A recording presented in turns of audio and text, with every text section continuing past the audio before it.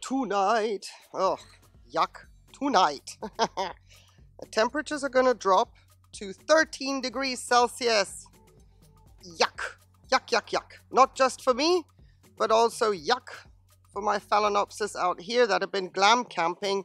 Oof, maybe, what, since mid-September? I don't know. They've been doing really well. They've been getting a lot of calcium and magnesium soaks.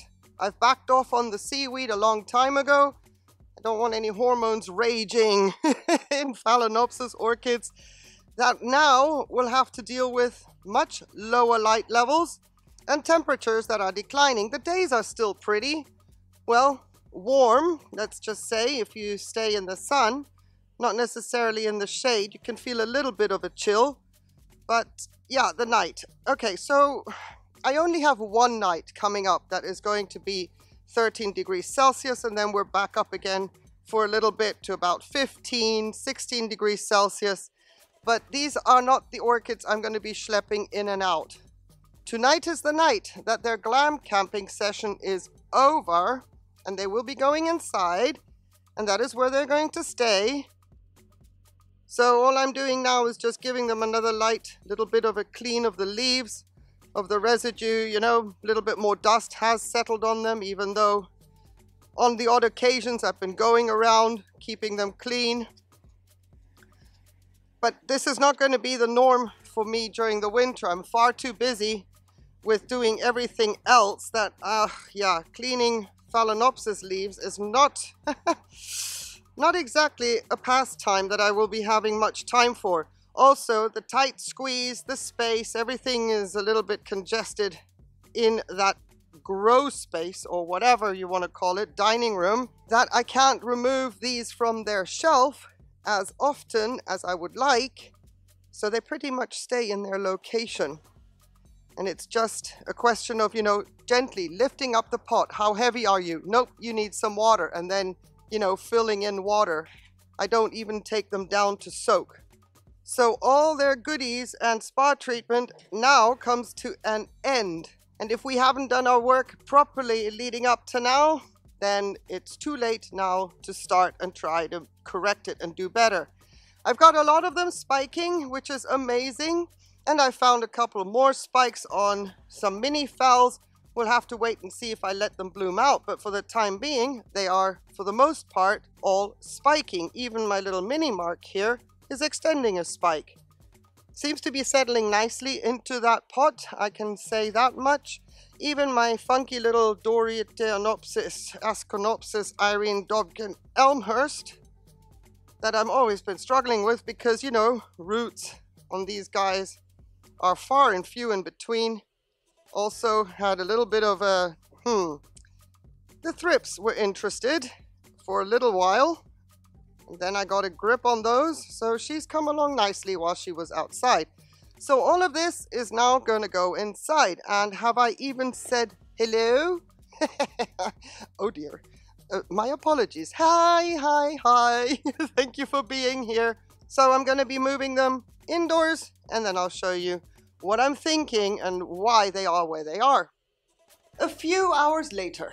Right, this is the status quo for the time being, with the exception of the top shelf of bigger Phalaenopsis orchids that just stay up there, and my Schilleriana that is also perched over closer to the window because I want to train that spike.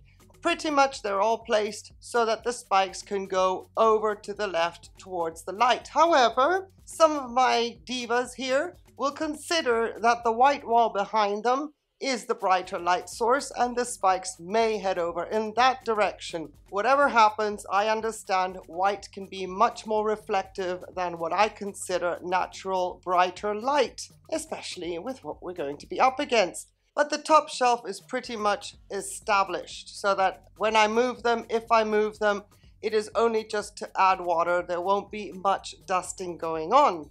The lower shelf, I have a few more little mini phals that are just tucked away behind the Gratrixianum, but they're very close to the natural light by the open terrace door.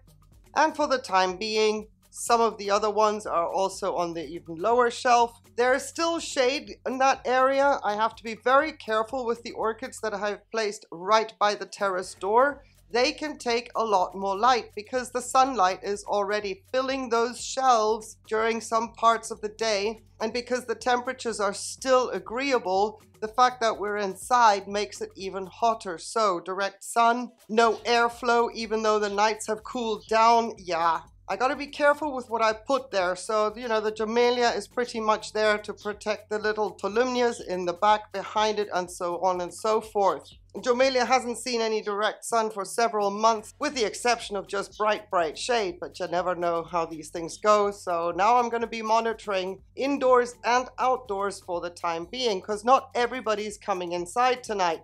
For one night of 13 degrees Celsius, I'm not going to bring everybody in, especially if the next week it's still going to be around 15 to 16 degrees. So it's just this one night, but the fowls, they would take a hit. As well as, let's have a look over here.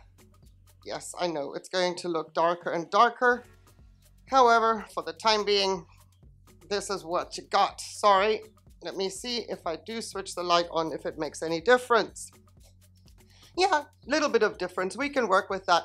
So you see that for the time being, I have some of the bigger fowls onto the left side of this rack, and they're scooched all the way towards us, which is furthest away from the light source, because the afternoon sun is already coming in and it would burn them. So I'm very careful. I may need to do some indoor shuffling during the days as this happens, because normally these big fowls live on the shelf, sorry for the jiggle, right here.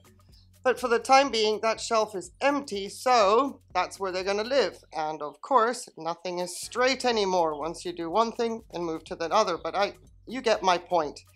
So on the lower shelf, I have brought in all the slipper orchids, and for the time being, that is where they're going to live. Normally, they live on the lower shelf right down there, because the afternoon sun, as you can see with the summer bloomers, some of the afternoon sun is starting to fade away in this case, but usually when we're really into the depth of winter, if there is sun, there's a little bit of residual light right on the lower shelf, and that's where all the slipper orchids will live in the future. For now, they can be parked where they are, but you see, I need the height space of that shelf for future reference. These little short, stout little plants, they will be taking up very, very prime real estate. Hasta ahora, this is okay. And just a little sneak over here. All my summer bloomers would normally be lined up in a row underneath this lower shelf where they should be getting light, but they're not going to be getting light, with the exception of if the weather permits. And this is now, what time have we got now? Let me check. It is now 3:30 p.m. But you see, this sun, although directly on their leaves, is super, super weak, and it doesn't last for very long. So I have no concerns about my summer bloomers getting burnt there. On the contrary, I'm so glad when there is light. So normally I quetch them all in there. But those are details that will come into effect even more once the other ones come in. That is not going to be the case for now. For now, we are where we are with who has come inside. And I hope that from here on in, we'll be seeing some spikes happen and eventually some blooms. Now, again, I'm not going to let everybody bloom out. Just an FYI, even though I've got plenty of spikes. But now is not the time to be cutting spikes. Now is the time just to let them do that, let them get their hormones out of their system, and then we will decide, probably around January, who's going to bloom and who's not. So thank you very much for keeping me focused. I appreciate it. Thank you for watching. Everybody else tonight is going to be tucked into corners that have pockets of warmth, just so that they can enjoy the 13 degrees. Dowiana is coming in.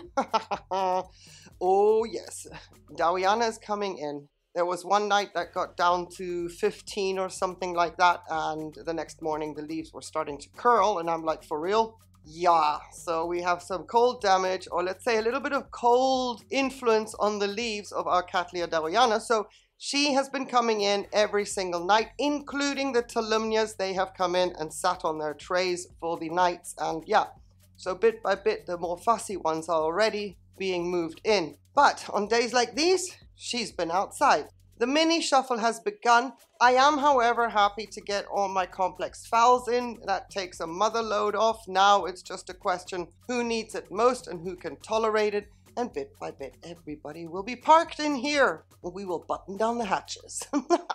Again, Thank you for watching. Appreciate your time. Hope this was of a little bit of an interest. And hey, you know this. This is importante for YouTube. So please, please like the video. I appreciate your support. Have yourselves a fabulous, fabulous day. One condition though, that you stay safe. Take care. Bye.